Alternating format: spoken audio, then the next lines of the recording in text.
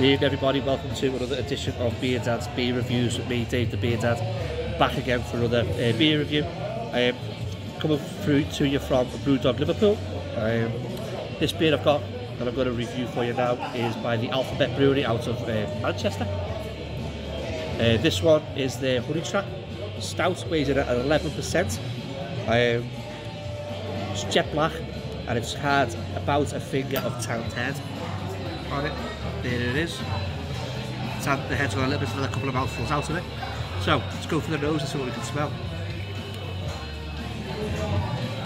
We've got ourselves some burnt sugar, some coffee, some dark roasted, rich dark roasted malt, and most of all we've got a little bit of honey sweetness going on as well. It smells absolutely delicious. So that's what the carbonation of body's like.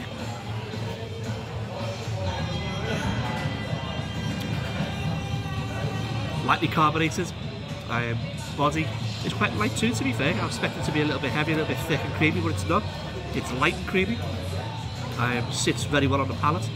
It's got a nice little, it works well with the carbonation.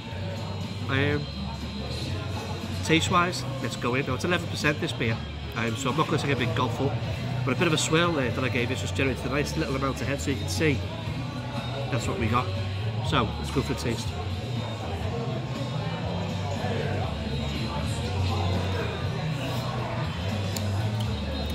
So initially what you're going to get there, you get a nice honey sweetness to begin with.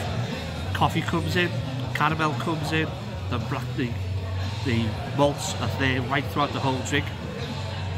There is a kind of very fruity type taste to it. I'm not sure if it's a raisin or if it's a sultana, possibly maybe a red berry, but it's definitely there. It's very discernible. But what is good is that the honey flavour that you get at the start kind of tracks right throughout the whole beer and leaves it on the very back end. You've got a little bit of dryness. There's a little touch of spice there as well on the back end, and there's a nice little honey sweet finish. It's absolutely delicious. So, Alphabet's Honeytrap then, do I like it? Yes I do. Would I buy it if I saw it in a bottle or a can? Yes I would. Would I recommend it to friends? Well, I'm out today with friends and a few of them are going to be drinking it later on once we come back to Brewdog, I would imagine. So yes, I would recommend it. So if you've had this beer from Alphabet, let me know what you think. There'll be a link below, excuse me, to the Alphabet Brewery. Any comments, feel free. Do that if you like the video, do that if you don't, and please hit the subscribe button if you haven't already, and I'll see you on the next one. Hey there.